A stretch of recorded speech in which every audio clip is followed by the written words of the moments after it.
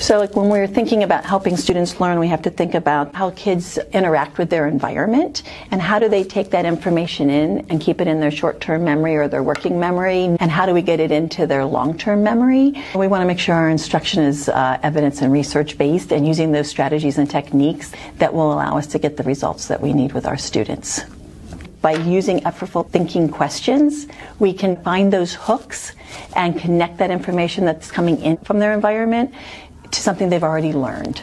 So it's important for teachers to be asking questions saying, oh, well, we know about X, Y, and Z. How does this connect to A, B, and C, so that we can get that information into their long-term memory?